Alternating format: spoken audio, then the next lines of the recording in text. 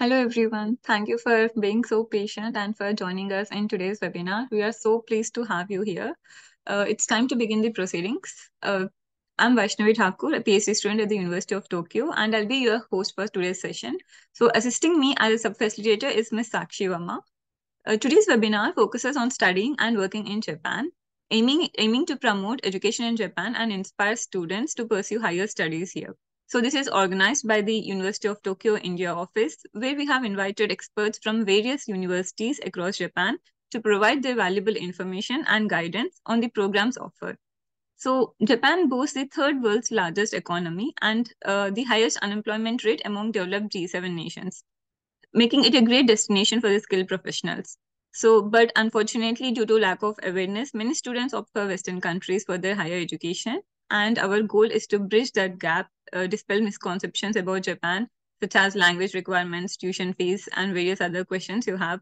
And if you have any queries, please post them in the Q&A portal, and the panelists from the University of Tokyo India office and the university representatives will be there to assist you.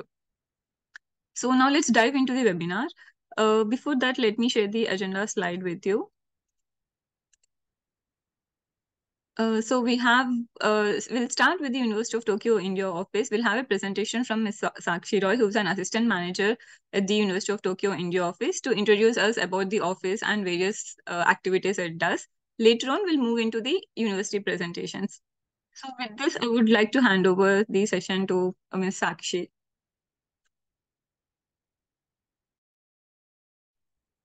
Thank you, Vaishnavi-san. I'll just share my screen.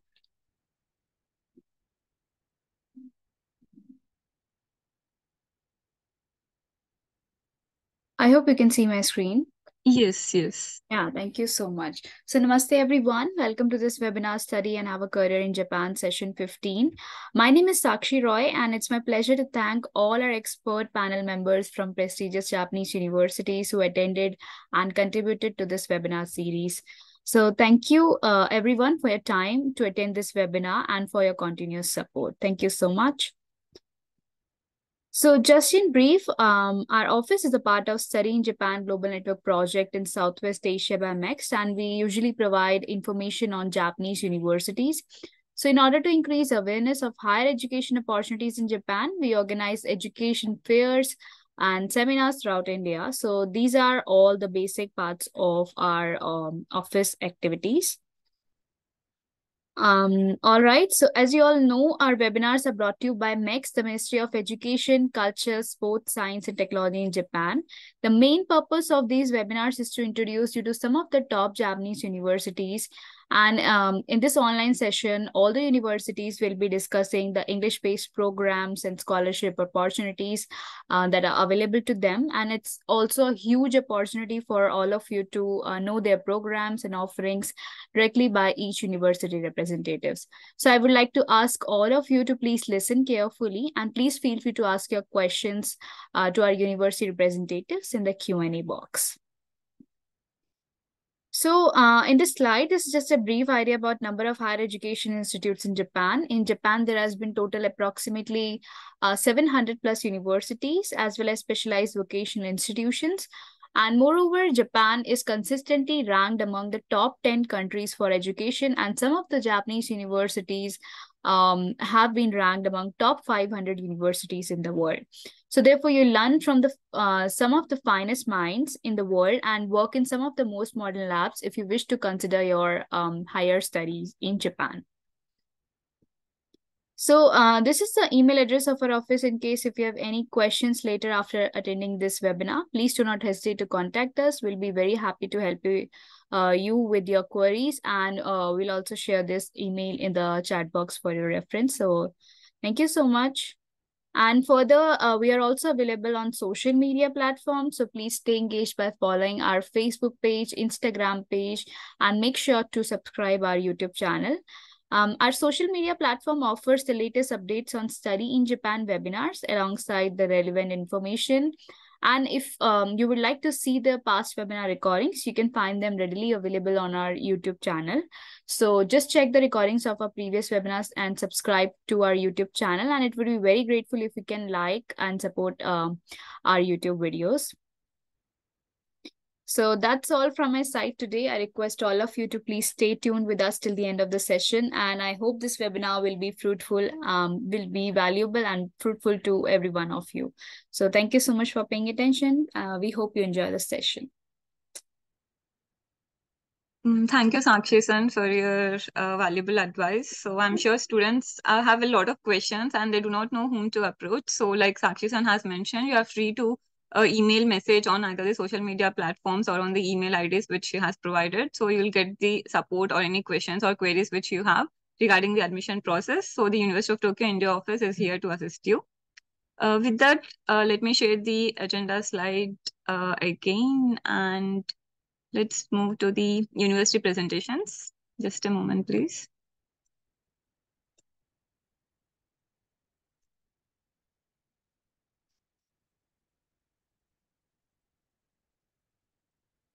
So next we have the University of Tokyo, the University of Tokyo. So to introduce the University of Tokyo, we have Ms.Yuki Ueno from the Graduate School of Public Policy, and where she introduces us about the programs which are being offered in the graduate school.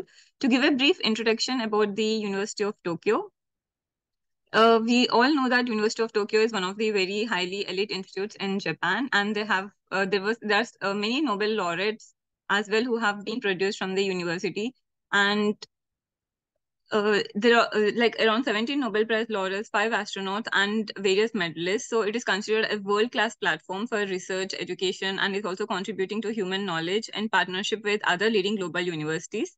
So like I mentioned before, we have Ms. Yuki Ueno, a student at the Graduate School of Public Policy, to introduce the program to us. You can start your presentation. Yes, thank you for your introduction. So let me share my screen.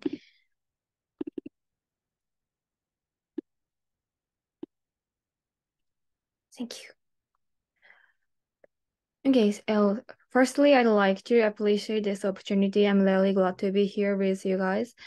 And I'm going to introduce GLASP at the University of Tokyo today. Oh, firstly, the University of Tokyo was established in 1877 as the first national university in Japan. And since then, it has been a leading research university in Japan. And it has 10 faculties and 15 graduate schools and enrolls about 30,000 students, and about 4,200 of whom are international students. And the University of Tokyo is considered to be the most selective and prestigious university in Japan, and it is counted as one of the best universities in the world. Actually, we have two campuses in Tokyo, and both campuses are located in the center of Tokyo. So besides studying, you can find many things to do around the campus. And one of our campus, there is Shibuya near one of our campuses, and it is a cultural hub in Japan. So you can enjoy cafes, restaurants, and shopping there. And you also have Akihabara.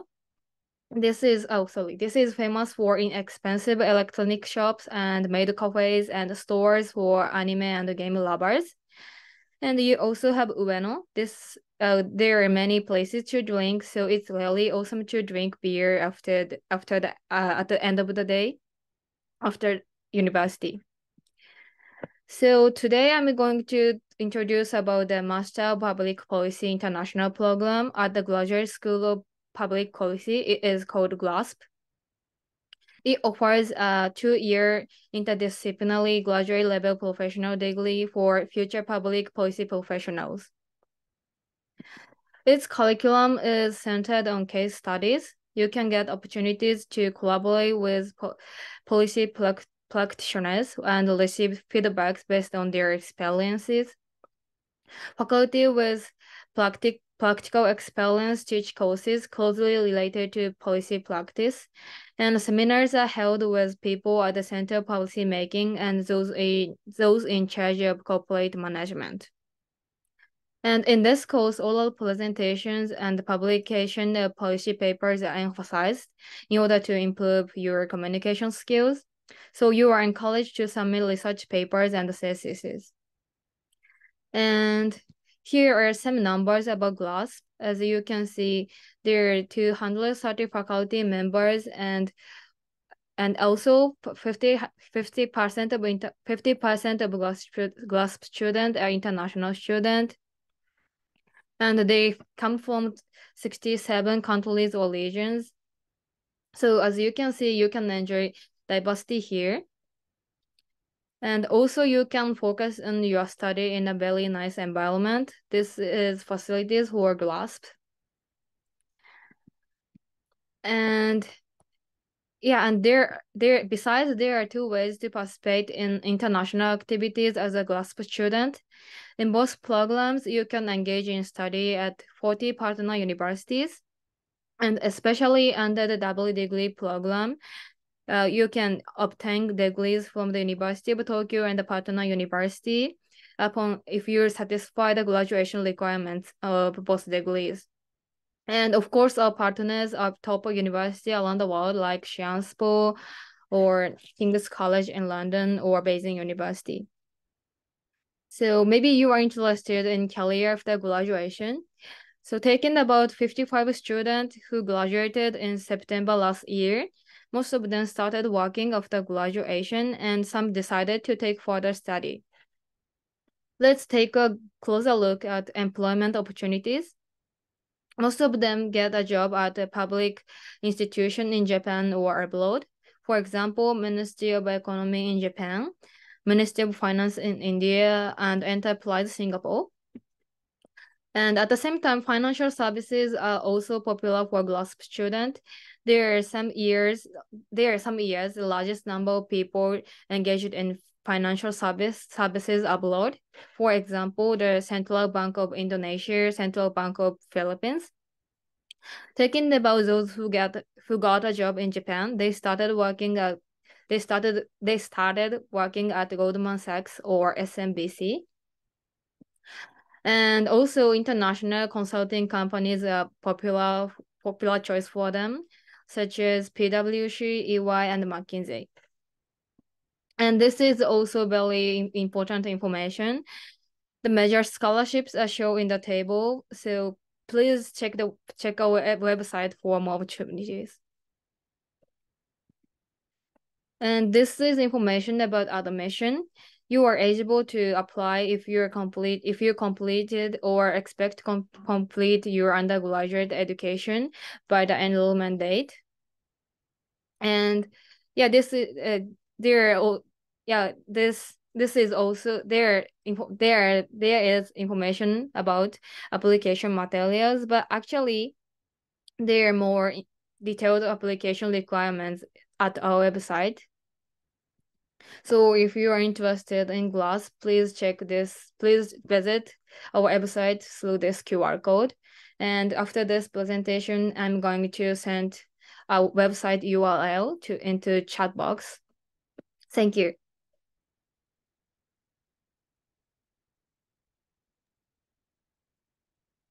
Thank you, Yuki-san, for your wonderful presentation. I'm sure students have found it very insightful because we have so many students asking questions usually like about where can they find programs related to public policy or law or economics.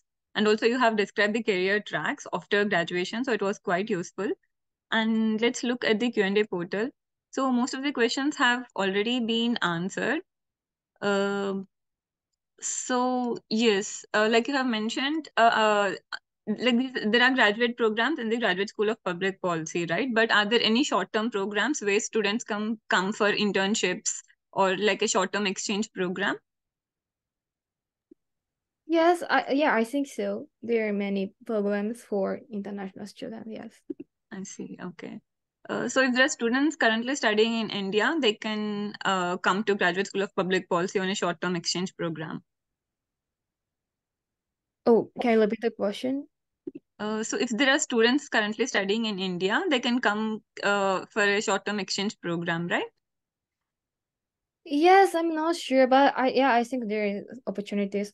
There are such opportunities, I think. Okay, thank you. And so like asking more about your personal experience from the university because you are currently studying here. So what aspect of your program you like the most?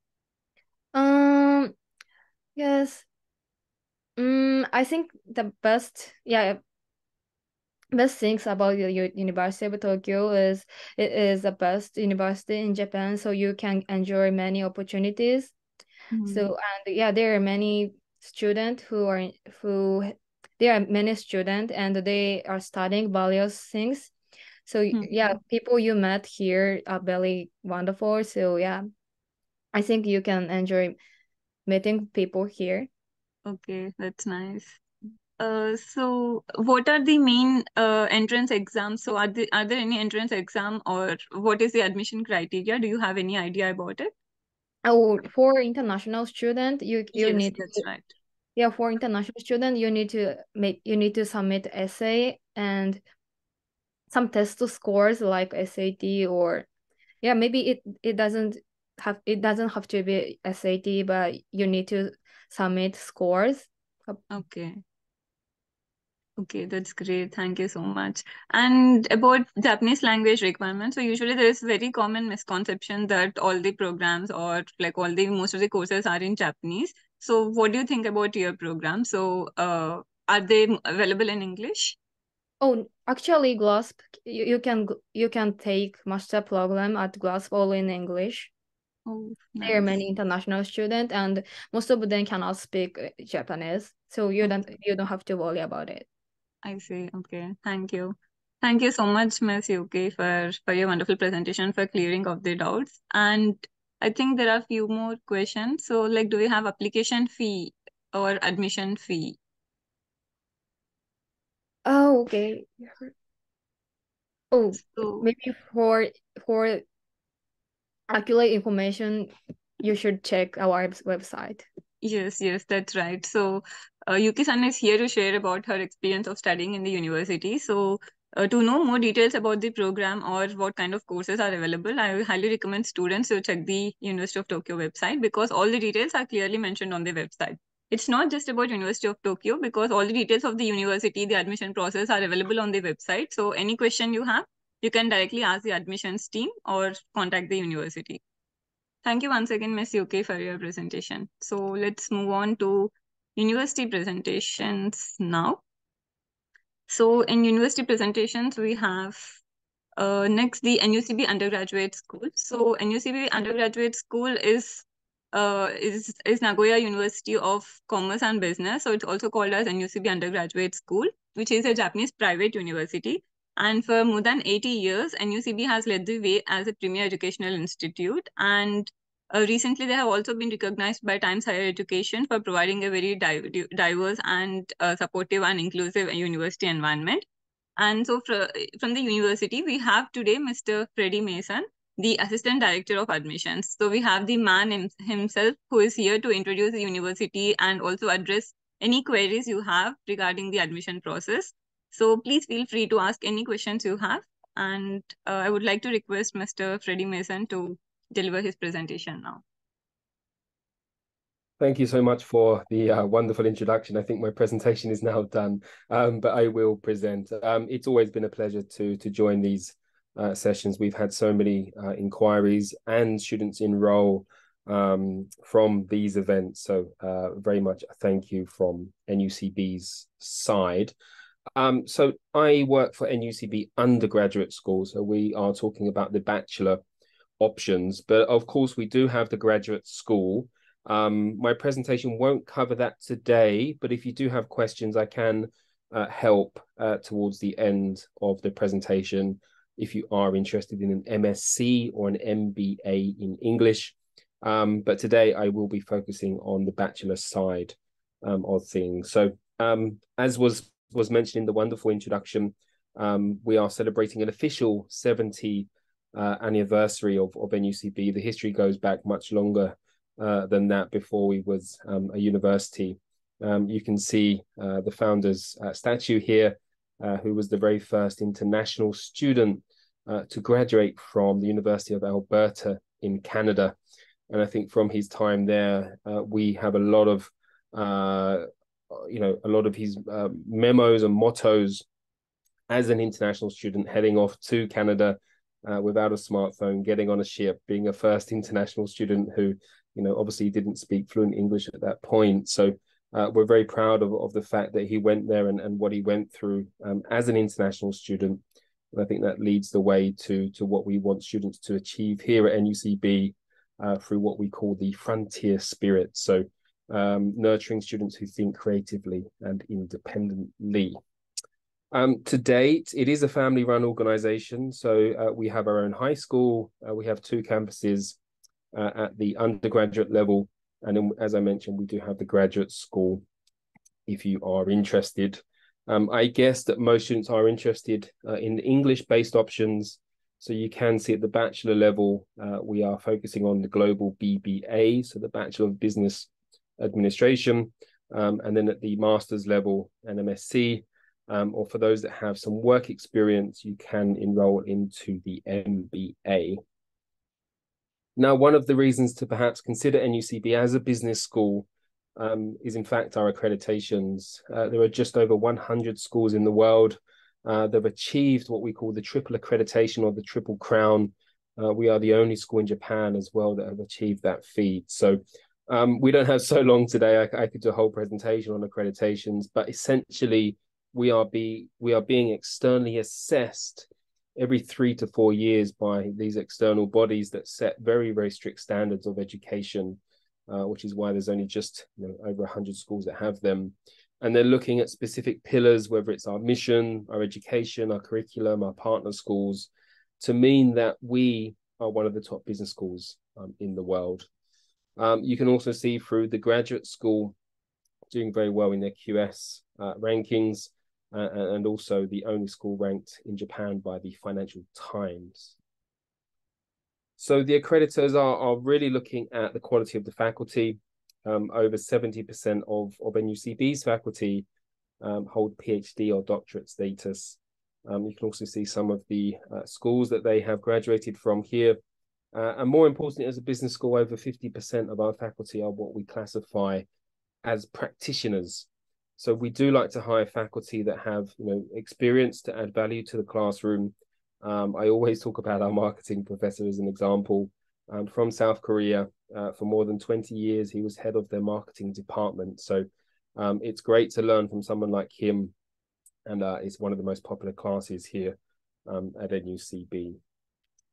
Location-wise, we're in the 3rd largest city in Japan. I know many of you may have heard of Tokyo and Kyoto. We're in just on the borders of Nagoya. Okay, so it's a beautiful place to live. It's not so crowded, beautiful nature surrounding us. Transportation in Japan is obviously fantastic.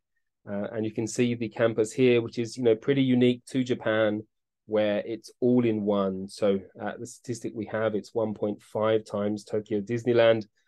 Everything is here on this one site, from restaurants and cafes and 7-Eleven. We have library here, facilities for club life. Some of the dormitories are located close by as well. So it is a little bit suburban, but it does add a lot of value to having that campus life. And I think students that aren't looking for really a busy city, they actually really enjoy their student life here at NUCB. We invest a lot in the facilities on campus. We are very modern. You can see some of the facilities here.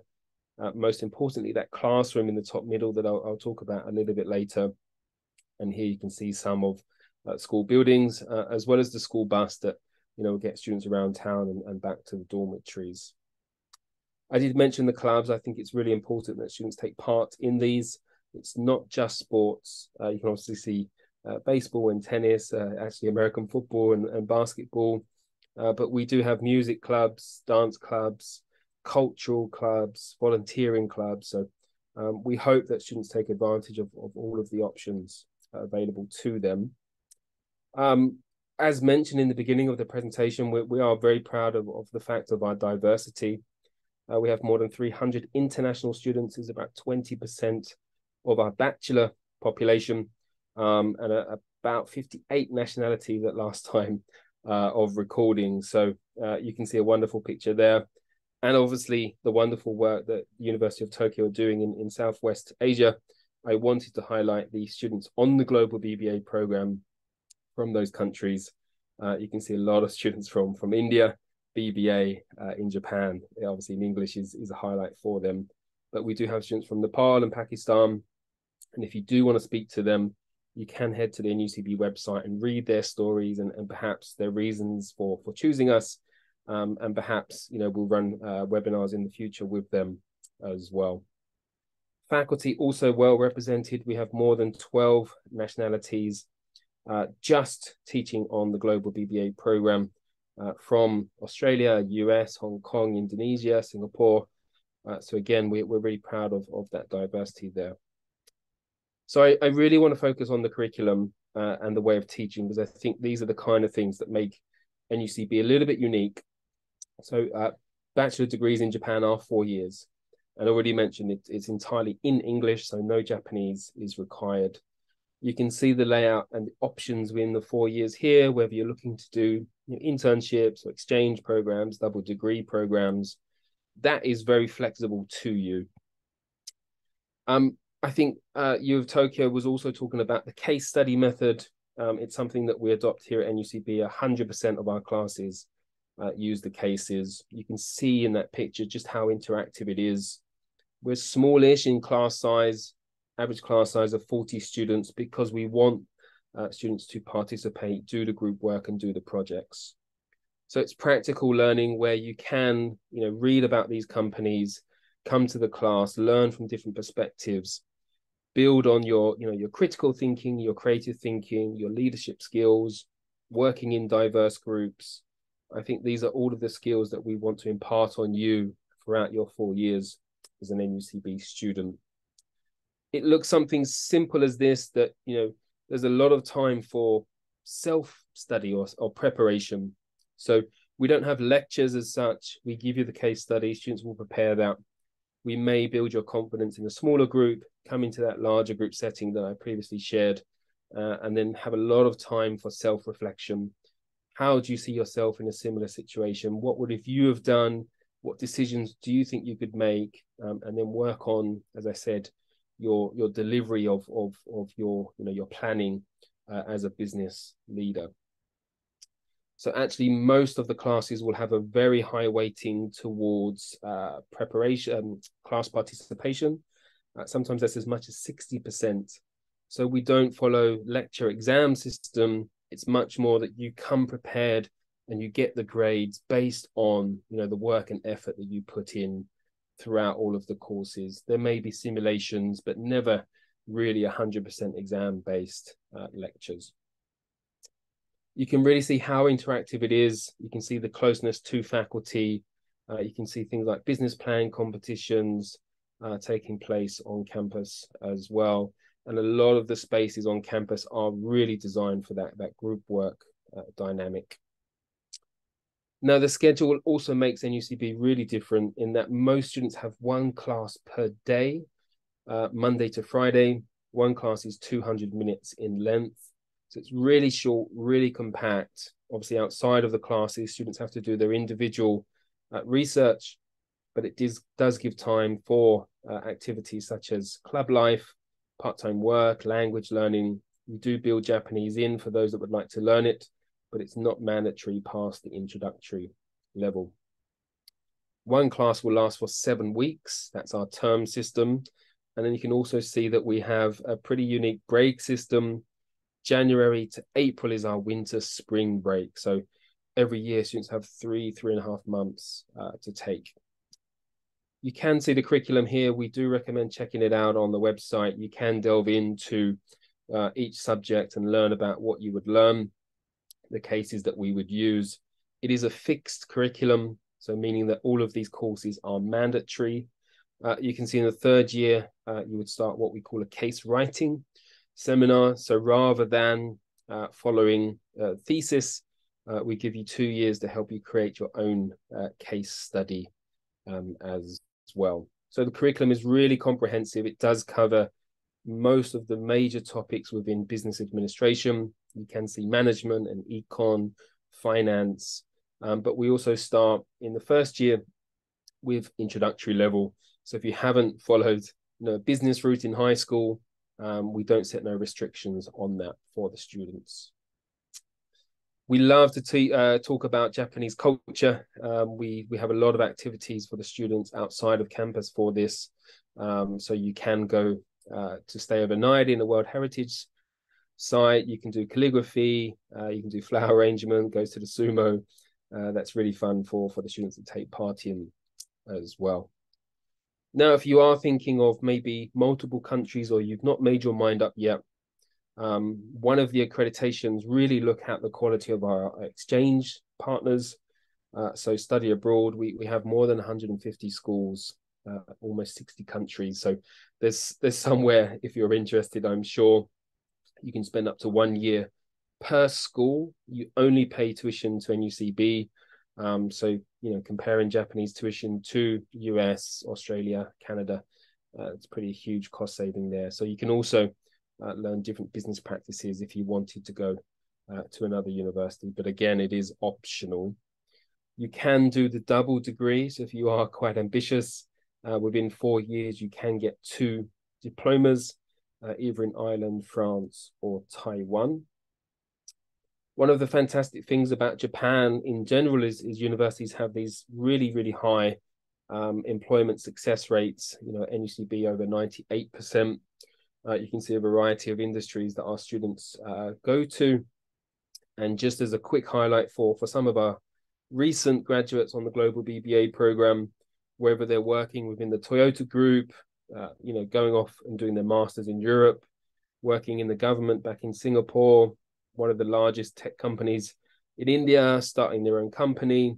There's a lot of different paths that students can choose with a business administration degree. So here is the tuition. You can see the total there for the 4 years in Japanese yen, US dollars, and euro. So for the total 4 years, just over 30,000 USD before any scholarship is given. Living in this part of Japan is very reasonable. This is an estimate of a budget around 7,000 to 8,000 US dollars per year as well. One of the guaranteed scholarships that NUCB has is for our dormitories. They're all private, no sharing, separated by gender, and they are furnished. We guarantee a monthly discount on the rent, depending on which dormitory that you have. These are all NUCB dorms. So for this one, it's 10,000 yen per month. So that's 120,000 Japanese yen per year.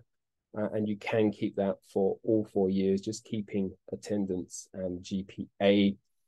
This is the female version, same tuition, same scholarship there.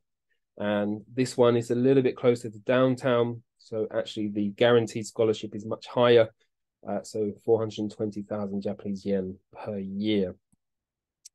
We don't have so much time today, so application, I recommend that you just arrange an individual call with us to go through it, but it is rather straightforward. Download the application guide, read through that. All of the deadlines are rolling, so once per month there's an opportunity to apply. We have no restrictions on nationalities. There are a lot of ways to show to us your English proficiency. As long as in your last year of high school, you are eligible to apply. That's both for India and Nepal. So it doesn't matter about your curriculum, whether it's the CBSE, whether it's the IB diploma, the A-levels, you are eligible to apply. If you are confused, just reach out and we'll get back to you. Submission is entirely online. You do have to complete 3 essays, get a template from NUCB for your letter of recommendation, and then have an online interview with faculty that's around 15 to 20 minutes long. So enrollment is twice per year, the spring and the fall. Sadly, if you are overseas, the spring has now finished. But if you are looking at the fall of 2024, our applications will run from January up until May. And then, as I said, each month there's a window for you to apply. Those last stages are only for Japanese nationals or domestic applicants. So I mentioned one of the guaranteed scholarships is the dormitory. The second guaranteed scholarship is a brand new MacBook Air. So you've got a computer to start your studies. There are tuition reduction scholarships, IB diploma scholarships, post-entrance scholarships from the government, and from NUCB as well. If you do want to do the study abroad, no additional tuition. We also have scholarships for the flights as well. And yeah, here's our contact details. Please take a note of that. And if you are on Instagram, we've got a pretty nice Instagram page as well. So thank you very much for listening. And I'm happy to answer any questions for the next few minutes. Thank you so much for the very delightful and comprehensive presentation. So there are, besides engineering background in India, there are so many students who take commerce background. So I'm sure this is one of the very good paths for them to pursue higher studies. Thank you, Mr. Freddy. Let's look into the Q&A portal. So some of the questions are, so regarding the MEC scholarship, so there is embassy recommended scholarship and university recommended scholarship, right? So how many students are usually given MEC scholarship from the university? So from NUCB, we don't have the MEC scholarship from the university side, but we do have students that have obtained the embassy recommendation enrolled to NUCB. I see. Okay. Yes. Thank you. So there's another question about when will the scholarships be open? So is there any timeline for the scholarships in the university? So the two guaranteed ones will be given confirmed with the offer letter. So the computer and the dormitory scholarship. Anything else outside of that, tuition reduction, IB scholarship, it's also notified in the offer letter.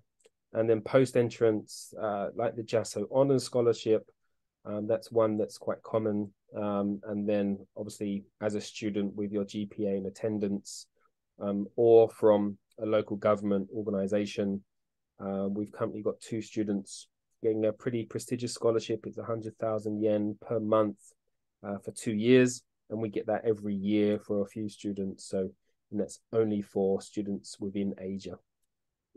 Okay, thank you, Mr. Freddy. I think getting scholarships from the university here is one of the plus points of studying here. There are plenty of scholarships students can take advantage of.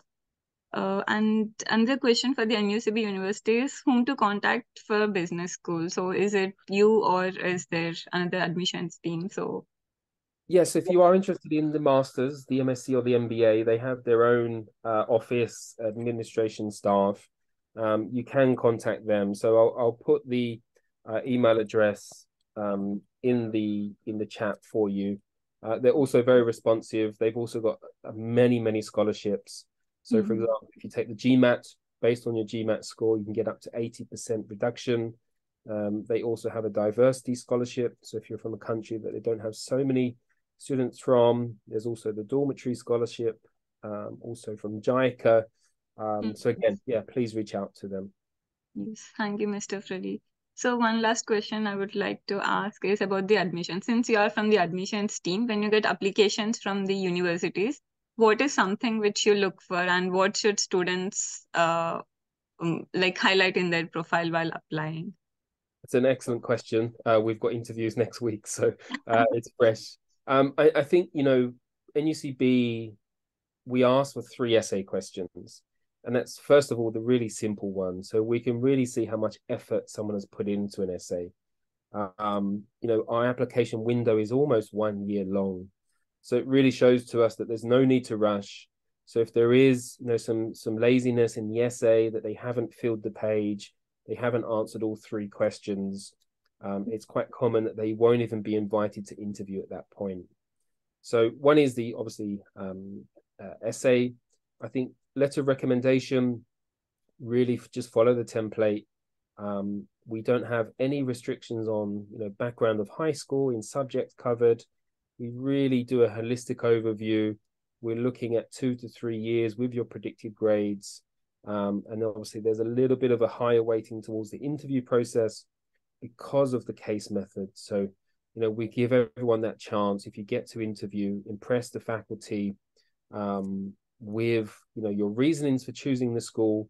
There's a lot of business schools, some fantastic schools in India. So you must have, you know, reason A for choosing Japan, B, NUCB, and then, and I say C is the way that we teach. You know, do you find yourself a good fit for that? So I'd say all of that is the holistic part of application. Yeah. Yes, thank you very much for giving us the insider information. And it was very delightful to have you here. And once again, thank you for joining us with the presentation. Thanks, Yes. Let me share the agenda slide. So in the agenda slide, we have next Tohoku University. So Tohoku University is founded in 1907, and it is one of the it's the third imperial university in Japan. And it is ranked among the top universities in the world, which has been consistently placed in top 100 global rankings. So it offers wide range of undergraduate and graduate programs, and it has many Nobel Prize laureates as well. It has been a pioneer in scientific fields like high temperature, superconductivity, and IPSL research, especially in the engineering background. So to give us more details about the university, I would like to invite Professor Dmytro and Professor Yumiko Watanabe from the university. Thank you for your kind introduction. Let me share the screen.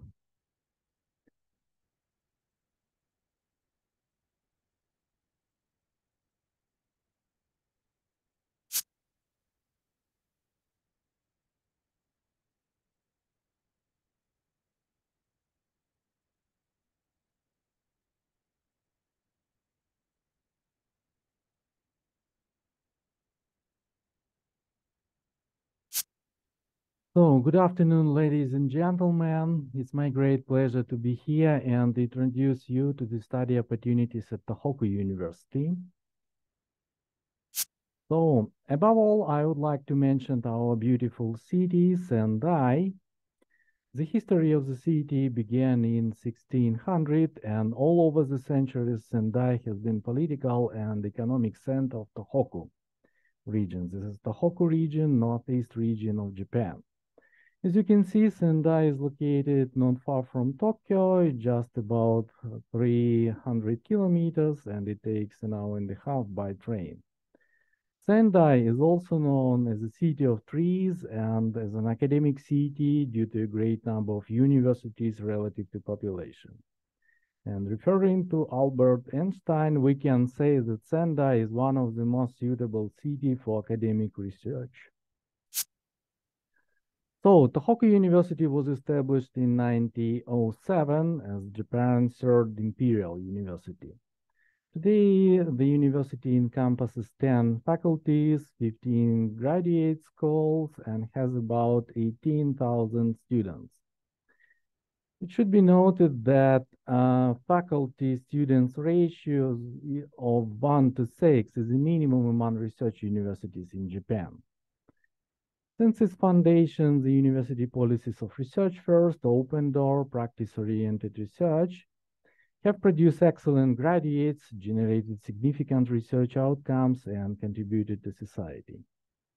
In addition, Tohoku University has been recently named as the first recipient of the state subsidy program, University for International Research Excellence.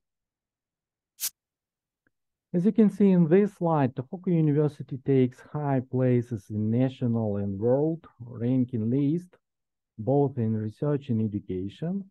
More specifically, Tohoku University takes the first place in Japan for 4 consecutive years since 2020, according to the Times Higher Education ranking. Tohoku University also ranked highly in QS World Ranking in such areas as material science, physics, mechanical, and aeronautical engineering. Strong emphasis on quality of research has always been our tradition. The university is proud of its 5 Nobel Prize laureates, among them Dr. Tanaka, who is a graduate of the School of Engineering and got the Nobel Prize in Chemistry in 2002 for developing a new method for molecular analysis. Nowadays, we're using widely optical fibers as a channel for communication that was proposed by the former president of Tohoku University, Professor Nishizawa. Perhaps all of us use flash memory invented by Professor Masuoka. School of Engineering has a lot of outstanding achievements in the field of material science. For example, Yagi antenna was widely used in radar systems and as home television antennas.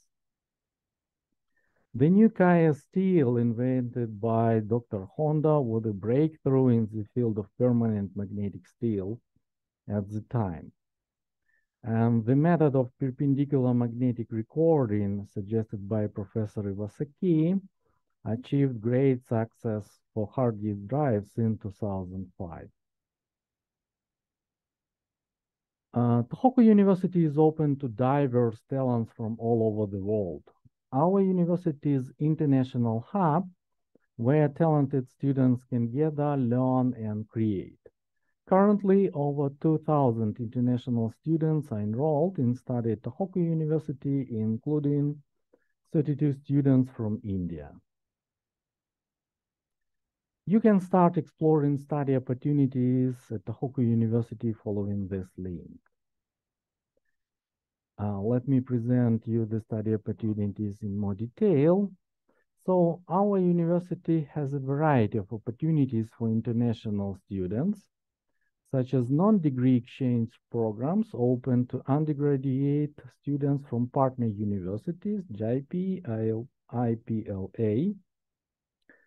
So both programs are offered in English.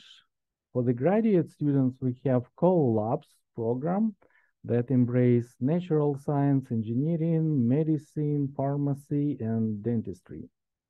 The duration of mentioned programs is up to 1 year.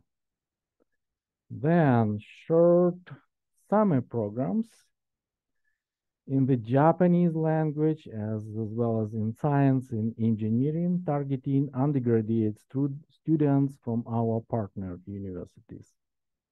And a set of degree programs, including international joint and double degree programs. International degree programs, specifically joint programs, include spintronics, material science, earth science, mechanical system, and so on. You can get more information on this web page.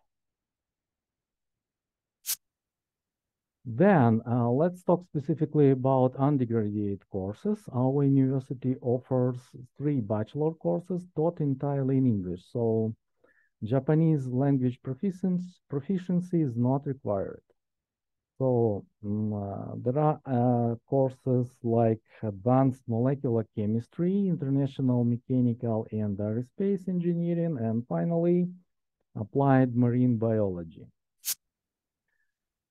So let me present a short video about undergraduate courses available at Tohoku University.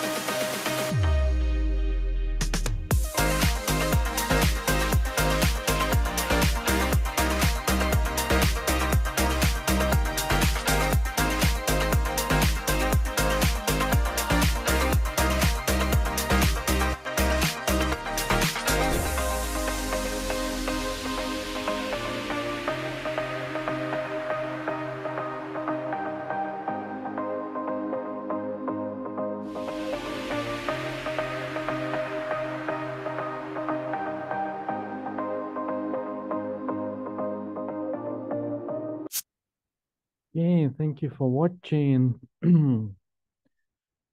Let me continue. Let's take a look at the FGL undergraduate curriculum. Just a second. Apart from liberal arts and basic science courses, our students study a set of top-notch specific courses, and they are deeply involved in lab-based research from the second year. Again, I would like to emphasize that Japanese language proficiency is not required when applying to the programs taught in English. Our students then study Japanese for 1.5 years. So, and FGL has a career support system which helps international students develop their career. So let me outline also some important information about application process. So you can find the detailed information about step-by-step application guide on this web page. Just scan this QR code. And I would like to draw your attention to some important dates. So the application submission period starts from January 9th. And the deadline for submission is January 17, 2024. So it's about a week. So, and an online entrance exam will be scheduled for 1 day in March 2024.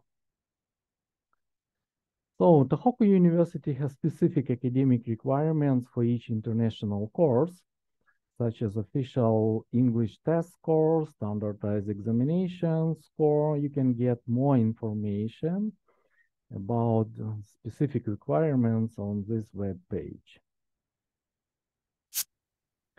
So our university offers 23 master's and doctoral courses taught entirely in English in liberal arts, life science, medicine, pharmaceutical science, data science, and so on.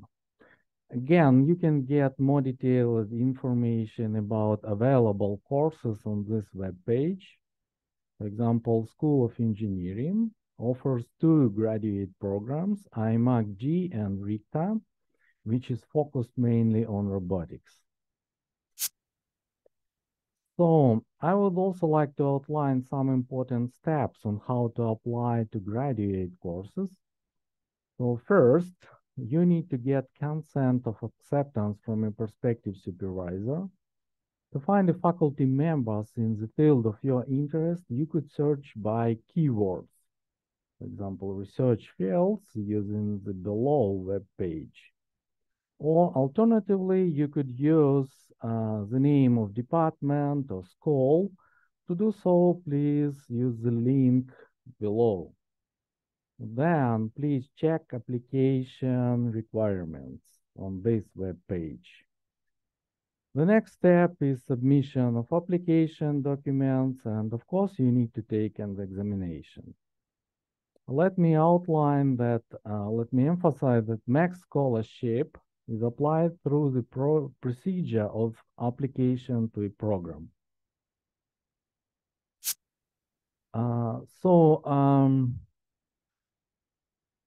If you are interested in studying engineering in Japan, we have a strong, really strong school of engineering, one of the largest schools in Japan.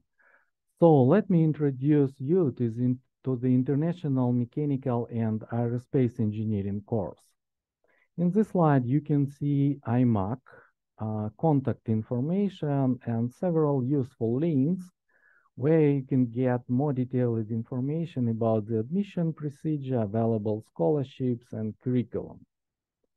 The Division of Mechanical Engineering consists of more than 100 labs covering a wide range of engineering fields, such as mechanical system, fine mechanics, aerospace engineering, robotics, and biomedical engineering. You can get more detailed information on IMAC labs by following this QR code. You can then watch introductory videos for each lab. All videos are in Japanese by default, but you can enable and display English subtitles as well. So let me introduce briefly tuition and cost, our educational expenses, which are pretty affordable. So the education expenses consist of admission and tuition fees. So as you can see in this slide, and average living cost in Sendai is about $1,000 monthly. And I would like to draw your attention to this column. As you can see, the tuition fee at our university is much cheaper than, for example, if you compare with the United States public universities. Let me outline the financial support available at Tohoku University. Again, you can get more detailed information on our official website. Just scan this QR code. I would like to point out that excellent students are highly likely to receive the Japanese government scholarship next. So let me talk about available scholarship in detail. A variety of scholarship opportunities are offered to international students, which include a monthly stipend and reduction of different fees. International students can receive the MAX scholarship, which covers both educational and living expenses. All international students are eligible to receive the President's Special Scholarship that can cover all education expenses. Honor scholarship also available, such as JASA scholarship, which partially covers students' living expenses, but only for the first 6 months. So, career opportunities after graduation. Our university high-level research activities have a strong connection to industry. Normally, the number of job offers from industry is over several times of the number of our job-seeking students. Our graduates are employed in leading Japanese companies such as Toyota, Nissan, Hitachi, and over 70% of bachelor graduates continue to study for graduate courses. It should be also noted that a large proportion of doctoral graduates then work as postdoctoral researchers in universities worldwide. Thank you for your attention, and we're looking forward to seeing you at Tohoku University. Thank you, Professor, for a very informative presentation. And you have shared a lot of details about scholarships and the timeline as well, which is quite useful to the students. Thank you once again for giving your presentation. And I think Professor Watanabe was also... No, and I think Professor Watanabe was also answering most of the questions in the Q&A portal. So almost all of them are answered, but we can still take up a few questions. So about the aerospace engineering, there are a few questions about the aerospace engineering in Tohoku University. So even I have heard that the aerospace engineering in Tohoku University is very strong. So like what are the requirements to get the admission into it? Yeah, It's, which course you want to apply for, undergraduate or graduate. It's completely different. Yes, I think the student is in the 12th grade, so it is undergraduate course. Undergraduate course, yeah, basically we ask to most of the applicants to submit English test score, that's IELTS or TOEFL, IBT. And also we ask to submit the international standardized test score, such as ACT or EJU or AP or IB or GCA level. It's depend on the high school education course you receive. Okay. So yes, thank you, Professor. So talking about the entrance exam, so is there any cutoff for this course? Like for example, you were mentioning about TOEFL and IELTS. Is there any cutoff mark? IELTS, I think, which, I forgot, one is +6, another one is +79. I see. Okay. So IELTS is +6 and TOEFL is 79. Yes, thank Yeah. you. And like, are there any courses in Masters in Business Administration in Tohoku University? Is there any such course in Masters in Business Administration? I think the most probably GPAM, we called GPAM, that's economics and management courses in English, I see. is offered to the international student. All classes are conducted in English. I see. Okay, thank you. So I think the student wants to know if there are any Japanese universities in MBA. So like today, in today's webinar itself, we have like two universities, Tohoku University and NUCB, which has presented earlier. So there's MBA course in both of them, so you can look it up. And so what is the last date to submit the application? A student wants to know what is the last date to submit the application. It's an undergraduate course.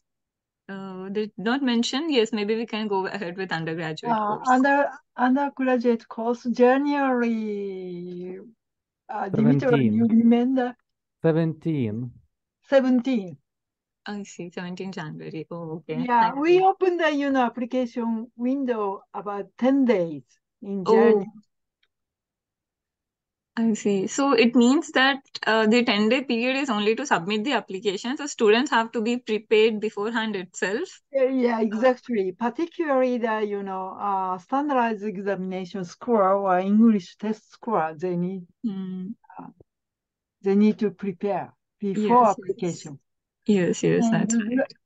yeah, graduate course, first step, to find the possible supervisor first. That's very important step. Yes, thank you, Watanabe-san. Sorry, Sensei, Watanabe Sensei. And so a student wants to know if there's any priority given to those students who have Japanese language proficiency. Is there any priority given to them? No, for at least as far as you student want to apply for the English courses, we don't ask any Japanese skill. Okay. So even if a student has a Japanese skill, so is it a plus point for them? Or it is nullified, like it doesn't matter even if they have Japanese We skill. don't evaluate the Japanese skill at the application. You I may see. have some advantage if you can speak some, some Japanese. Certainly give you some advantage, but not application point. Yes, that's true. So even though all the courses and all the programs are being offered in English, knowing Japanese language is definitely a advantage to the student. Once he comes here, it becomes easier for the everyday life. So Exactly. and most of the questions are those which can be easily found on the website. So I recommend all the students to go onto the website and look for like your desired program and contact the admissions team accordingly. Yeah. So thank you once again, professors, for joining us today and for introducing Tohoku University to us. Thank you. Thank you very much for Thank you this for the opportunity. invitation. Thank you. Thank you. Thank you. So let's move on to the next university. So next we have Ritsumeikan University. Ritsumeikan University is also one of the leading universities and private universities in Japan. So it's very well known for its international relations, science and engineering departments. So the university also has exchange programs with some of the prominent schools throughout the world. And another interesting thing I found out about the university is the name itself. So the meaning of Ritsumeikan, it means that it is a place to establish one's mission in life. So with this, I would like to invite Mr. Danny from the admissions team to provide us more details about the university. Yes, thank you so much for that great introduction, and thank you for all the other universities who have, taken the time out to attend today, and of course for all of you participants listening. I hope you're having a good time so far. So again, my name is Danny, and I work for the admissions, or I'm part of the admissions team at the International Center, and I work for Ritsumeikan University. Today, I will be speaking with you mainly about our graduate programs. And so with that, please allow me to screen share. So I'll just go through a brief,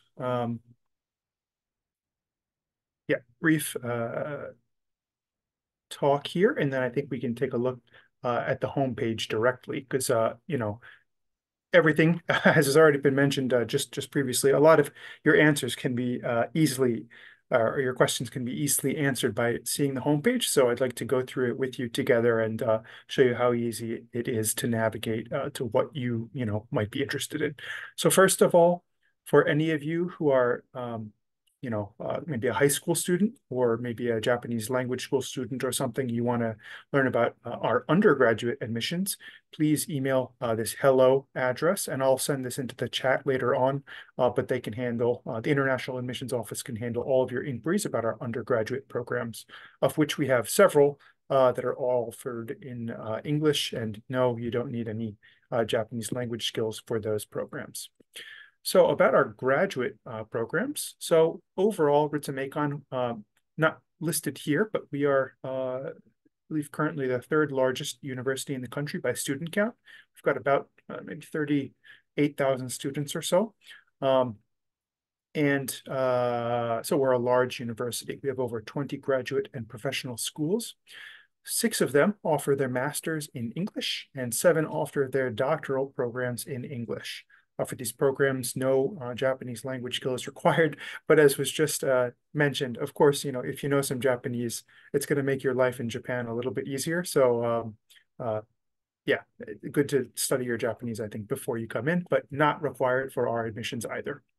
We also have 46 research institutes and centers, which are basically, research hubs here in our part of the country, which is in Western Japan. But we have a lot of research hubs doing a lot of industry academia collaboration.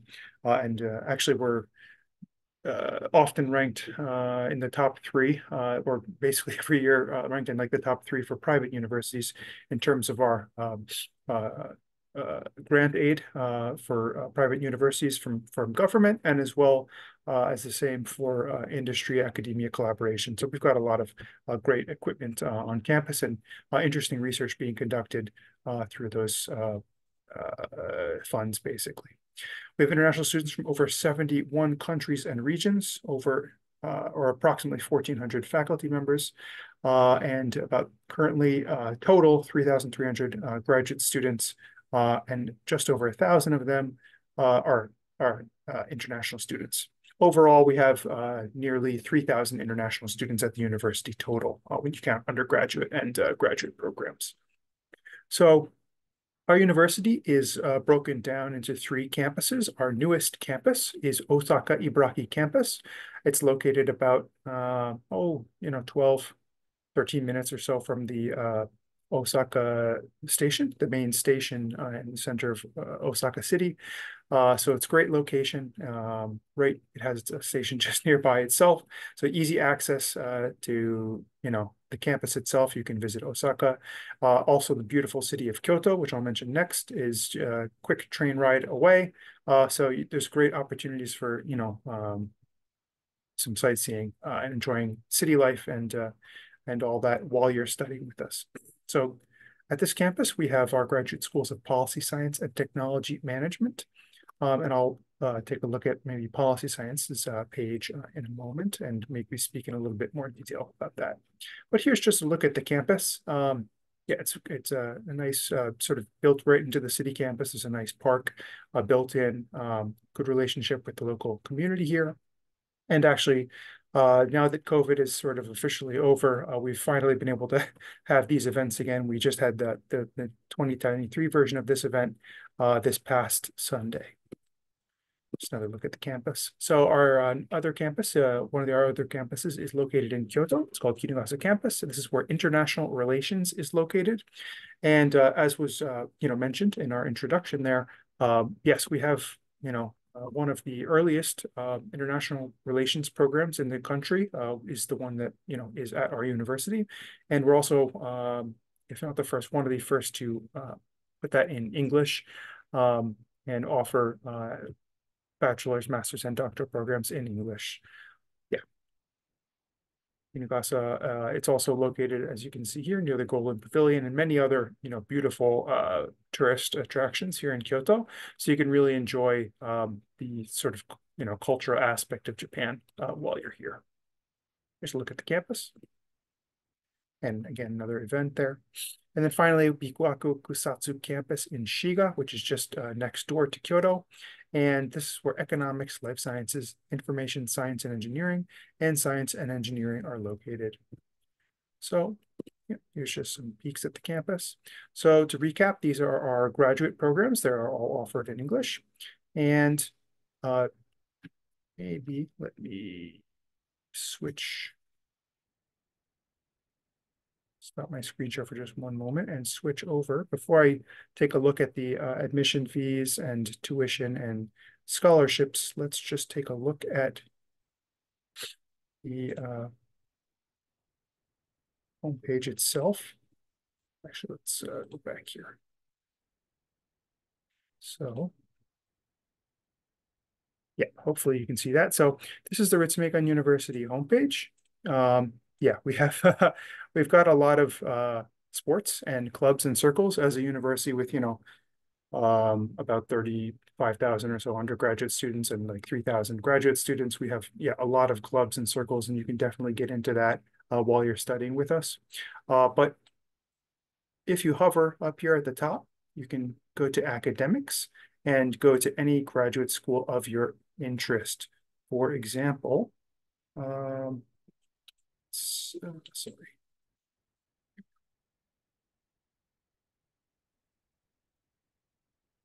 We go to the Graduate School of Science and Engineering, which is, we have the largest science and engineering graduate school in Western Japan, and it's our second largest graduate school and college in our university overall.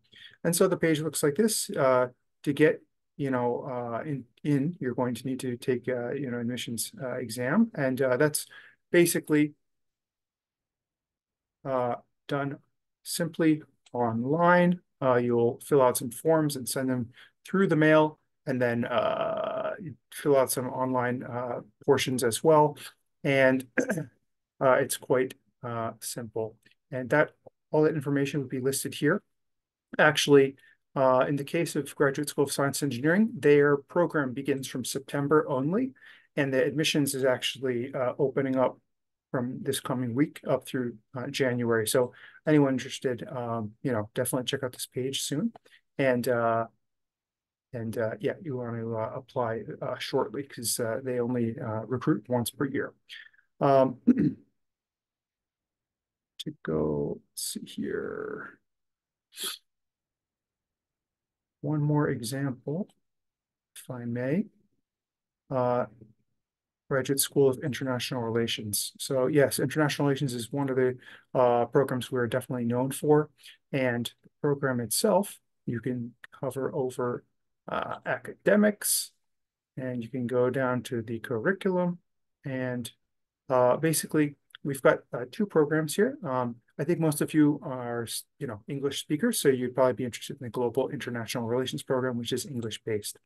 This program is broken down into global governance, sustainable development, culture, society, and media, and global Japanese studies clusters. And you can take courses for any cluster, but generally, based on your interest, probably you'd be taking mostly courses in one, for example, culture, society, and media, and then maybe taking some electives from the other courses. And yeah, here's a sort of look at what sort of topics are covered in these different clusters. One thing that's certainly important if you would like to, secure admissions at any of our graduate schools, if you're regular admissions, you're going to want to find a professor first. So obviously, if we don't have a faculty member who's, in the same field which you're trying to get into, then obviously we can't help you. So I definitely recommend you look that up first. And so in the case of international relations here, you can come to their academic advisors page. It's very neatly organized. For example, you can search by issue, academic field, by region, if they're a specialist in Africa, Asia, Middle East, Europe, whatever it might be, or you can search by degree in language. So for example, professors who are eligible to be academic advisors for the master's program, and they'll teach you in English, or maybe the doctoral program in Japanese, and so on and so forth. So let's go search academic field, politics and law, and oh, there we go. Yeah, whole bunch of professors pop up here. And then, for example, Professor Ataka, who's into critical international relations theory and international political economy.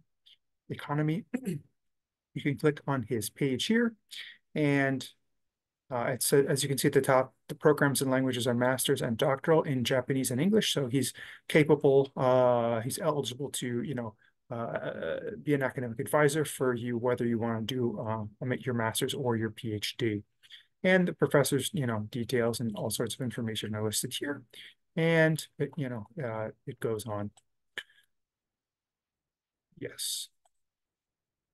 So I strongly encourage you, if you would like to get into one of our programs, first find an advisor that's going to be, match your interest. And a lot of the advisors list, like in this case, their email, and a professor's email is just right here. Depending on the graduate school, the sort of layout of the faculty, individual faculty pages are a little bit different. Most of them will eventually, if you link you back to a researcher's database, which is sort of an overall database of all the faculty. And in some cases, not in this case, but in some cases, the faculty will list their email address at the very bottom here, at the very end of their profile. So you can find their contact info that way. Of course, if you can't find it or it's not listed, you can always go.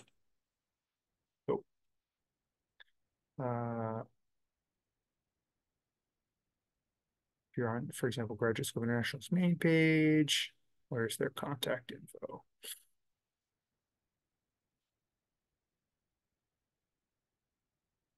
All right, this is not a this case is not a good example. Their contact info is a little bit hidden, but yes, you could access. Okay, yeah, sorry. Yeah, so this is a bad example. This seems like they're kind of hiding their contact info there. But yeah, you can contact the administrative office of each graduate school, or you can contact the International Center directly. I will give you my email in a moment for that, and we can help you out getting in touch with the professor. So one other thing, since the questions have already come in earlier, there was a few questions for the other universities mentioning scholarships, particularly the MEX scholarship. And if you're on our Ritsumeikan University main page, if you go all the way to the top, there's something admissions and aid here. And if you scroll down, you can find our degree programs through this page as well. But you can hover over at financial aid, click on that, and it'll bring you down to our scholarship-based admissions. So we have a variety of scholarships for self-financed applicants, including tuition waivers, tuition reduction, another, tuition reducing academic awards. We also have a great relationship with many scholarship foundations, and we have a quite high track record. So if the university recommends you to an external foundation, for example, Mitsubishi funded a scholarship or whatever it might be, we have a good track record of students getting awarded those scholarships. And our office does, goes through great lengths to help students in, when they're applying for these individual scholarships as well, to, review their, short essays and such, and give them the best chance to be awarded. However, if you're interested in a full scholarship from the get-go, or perhaps you can't fund yourself otherwise, we do have the Mixed Recommendation, University Recommendation Scholarship here. We also admit Mixed Embassy Recommended Scholars every year, many of them. Also at Asian Development Bank and International Monetary Fund, China Scholarship Council, so on and so forth. Many scholarships here. In the case of university recommendation, I will mention especially because we're currently, the application period is open right now up until December 21st. And if you, all the information is available on this page. But here, I'll just pop open the application guidelines real quick. Hopefully we can see that, and I can maybe zoom in a little bit.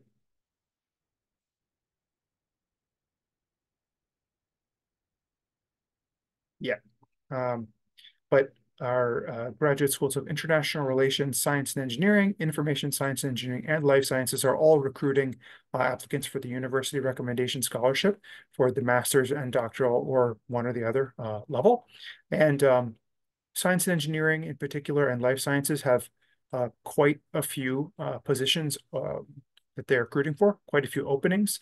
Information science and engineering and international relations, unfortunately, have a very small number of positions allocated to them currently. So it's going to be very tough admissions for them, but particularly for science and engineering and life sciences interested students, I encourage you to apply. We hope to receive many applications for this, and we have a good number of spots available. So, hopefully, maybe you get a chance through this scholarship. So I highly recommend anyone interested to apply, since the application period is coming to an end on December 21st.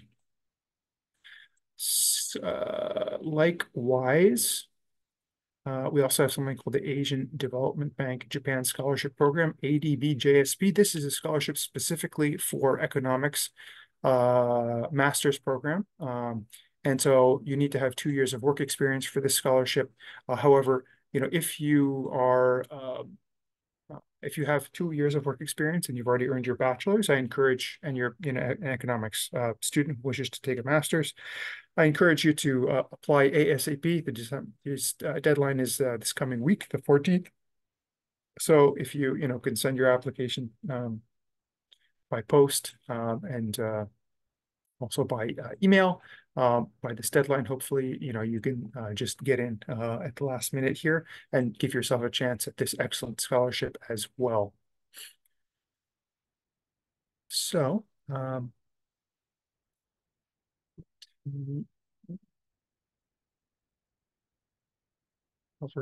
sorry, where'd it go? There we go. So just to, speak about tuition fees at Ritsumeikan. So we are a private university. Unfortunately, that means our tuition is a little bit more expensive than, national universities. However, it's still considerably cheaper when you consider, studying abroad in, for example, somewhere in the US or in Europe or something. Right now, especially with the yen the way it is currently, it's pretty affordable, I think, to study in Japan. Our tuition fees for our master's programs are as written on the left side here. However, international students, if they apply, are guaranteed a 20% tuition reduction scholarship if they're in our English language programs. And we have other awards available to a large number of our master's students. So in actuality, the amount of tuition that it's going to cost you would be more in this range that's listed here on the right side. And that's, again, it's dependent on sort of which scholarship and at what sort of level you are awarded when you're applying with us as a self-financed applicant. As I mentioned just now, we have tuition reduction including 100%. If you get this one, that's going to cover you for your full 2 years of the master's or 3 years of the doctoral program. If you don't get this, and of course it's quite competitive, again, all students who apply for it can earn this 20% tuition reduction as long as they're studying in English with us. That's once, it lasts 1 year long. However, you can just, reapply each year.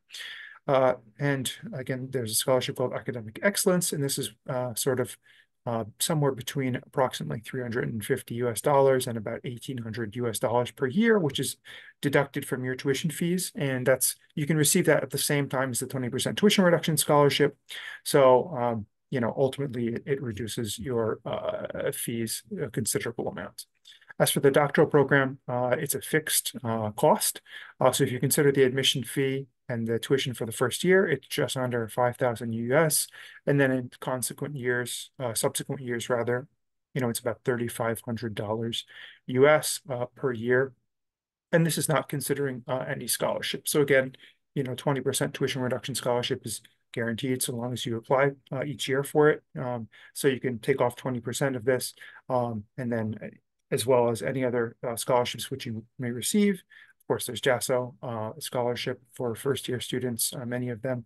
But yeah, we also, again, recommend many students to different scholarship foundations, and they have a good track record of being awarded those scholarships with us. So I'm not quite sure how much time I have left, but let me just mention here, at the International Center, we can take all of your inquiries. This address, cger-bkc@st.ritsumei.ac.jp, is the address which I handle, which takes in basically all sorts of different inquiries. This is also the address where you email your application. If you're applying for something like the, again, the next university recommended or embassy recommended scholarship, this is the address you'd be contacting. So you might want to just screen cap this image right now. And let us know if you have any questions at all. Of course, if you have questions that are unrelated, you can send them to us and we'll just forward them to, whichever graduate school office or other office is appropriate to answer for you. Again, for undergraduate admissions, it's a different address handled by a different office. So if you're a high school student, please check that out. And yeah. I'm not sure how I am on time currently. But I think, yeah, with that, maybe I can take a few questions now. Thank you, Mr. Danny, for a very well-organized presentation, for sharing a lot of details. I'm like all the doubts about housing and scholarships and the timeline, everything, that whatever doubts students have, they must be cleared from your presentation. So, but still, let's look into a few questions. So after this session, whom should I contact to clear my doubts? So you have shared an email ID of the like in the end of international admissions team. Is it that, or is there anything else? Yes. Yeah, I'll send, I think, into the chat later. But yes, the address that I just had up on the screen, really either of them, you can send any questions you have. And if it's sort of the wrong place to ask that particular question, we'll forward it to whoever it needs to be sent to, and we can definitely answer your questions. Oh, yes, thank you. So the scholarships which you have shared, there were plenty of scholarships. So are they automatically applied with when the students are applying with the admission, or is there a separate scholarship application process? Yeah. So for the case of the page I showed on the home page there, which had ADB, IMF scholarship, and all the MEX scholarship and so on, those are separate applications. So if you want, that's a scholarship-based admissions basically. So for example, if we have one, or let's say if we have 5 scholarship positions for whatever scholarship it might be, only 5 students will pass that admission screening, and they'll all be recommended for the scholarship. So those are that page is particularly separate scholarships, although there are some in-between ones actually that are listed there. It gets a little complicated, but if you go through the page of the individual graduate schools, that's how you're going to find self-financed regular admissions. And for self-financed regular admissions, when you apply for that, you're automatically screened for the other scholarships I mentioned in the slideshow, things like tuition reduction, things like the academic excellence scholarship, and so on. Those are sort of automatically screened for when you're applying through those. Yes, okay. Thank you so much for answering that. And in one of your slides in your presentation, you have mentioned the limit, I mean the like number of not eligible students, but number of seats allocated to each department. So with that statistics and with the current statistics, so what is the current student body like internationally and Japanese students? Overall? Yes, overall, yeah. At the university. Yes. Yeah. So yeah, again, we have about at the undergraduate about 35,000 students, and then graduate level about 3,000 students. Of our 3,000 graduate students, 1,000 plus are international, and at the undergraduate level, about 20, what is it now? About 2,000 or so are, yeah, about 2,000 or so are international students. I And, see. we have quite a few undergraduate programs as well as short-term programs at the university. They're all offered in English. So every campus is pretty open, and there's a lot of international students on every campus. And we have, I think a good variety of sort of food available on campus for all tastes. A lot of sort of thought has been given into the support for the many international students that we have on campus. Yeah. Yeah, okay, thank Yeah. you. So if I'm not wrong, I think Ritsumeikan is one of the universities which have a huge international body, right? Yes. Yeah. I think we're generally second or third in the country for international student numbers. So, which is partly a virtue of just being a large university overall, but also a virtue of the university really pushing, to open itself up for international students, and that's reflected also in our faculty. We have, faculty from all over the world, from all walks of life, and yeah, it's definitely a very sort of open community with a lot of international students participating in a lot of different extracurricular activities. So I think it's a real great place for anyone interested in studying in Japan. Yes, that really sounds very exciting. Thank you so Yeah. much for sharing the Yeah. information. Thank And you. before we end, I would like to ask one last question. So since you are also from the admissions team, Yes. what advice would you give to the prospective students? So I'll end with this note. Okay. And in that case, I saw one question that got answered by someone else, and I just want to touch on it briefly before answering that. So I saw in the Q&A just a moment ago, it just disappeared, but someone, a PhD hopeful student who wants to study agronomy, and I think it mentioned the MEC scholarship. So I'll just mention, because our life sciences department currently has a handful of MEC scholarships. We are recruiting doctoral program applicants. And we do have a strong sort of program in agronomy. Particularly, you might be interested in Professor Kubo, who has gotten, he's, go on the life sciences page and you'll find him. He's a quite an accomplished professor in that field, doing work all over the world, really, at the behest of the Japanese government and other governments. And so, yeah, might be a professor you could be interested in looking into. Beyond that, yeah, about sort of advice for applicants. So, well, as I mentioned earlier, the first thing you want to do is find out if we have a faculty member that's you're interested in. I guess maybe one step back would be, check out if we have the college or graduate school you're interested in, then find a faculty member. When you contact them, what you want to do is think your first email out a little bit. Okay, they don't want to receive a one-line email. They're, one-line email is going to go straight into the trash can. So please, give it a little thought. Try, you don't have to have great grammar, but try your best. And for your first email, please attach your draft of your research plan and like a simple CV or something, so that the professor from the get-go can get an idea of who you are. Get an idea that you're serious because you've attached this research plan, and they don't have a lot of time, so they don't want to be going back and forth with potential students who may never even apply. So from the first step, you want them to know that you're serious. So please, yeah, attach the CV, attach the research plan there, and and take it from there. Otherwise, just be thoughtful, I guess, in your application. If you're applying through the regular admissions, there's, going to be perhaps, it's different with each graduate school. They make up their own rules basically, but, they might have short answer essays or things like that. Those are the things where you can get yourself some points. So your GPA is already, set in stone, right? So you can't really change that. The only things that you can really do are try and get maybe a good recommendation letter, and try and give yourself the best look by having a nice sort of short answer essay there. So just, yeah, give that some thought. Maybe have one of your friends look it over and just be objective about it. Don't rush that. And I think you'll have a great chance at getting it. Yeah. Yeah.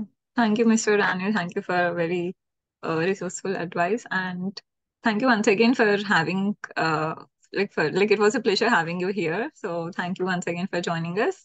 Thank you. So let me share the agenda slide. So we are almost done with the presentations. So if you have any further questions, you can scan this QR code to register for our upcoming webinars. But before that, I would like to thank all the panelists and the universities for joining us today. So without you, today's webinar wouldn't have been possible. And also thank you to all the participants who joined us today and attended the webinar. I hope the universities have given you an overview of how studying here is, and your active engagement and participation has made this webinar a success. So we hope that it was very insightful. And for more information about more universities and scheduled webinars, please scan the QR code, which I'll be sharing in a few minutes. And thank you once again, panelists, for being here. So we can end the webinar now.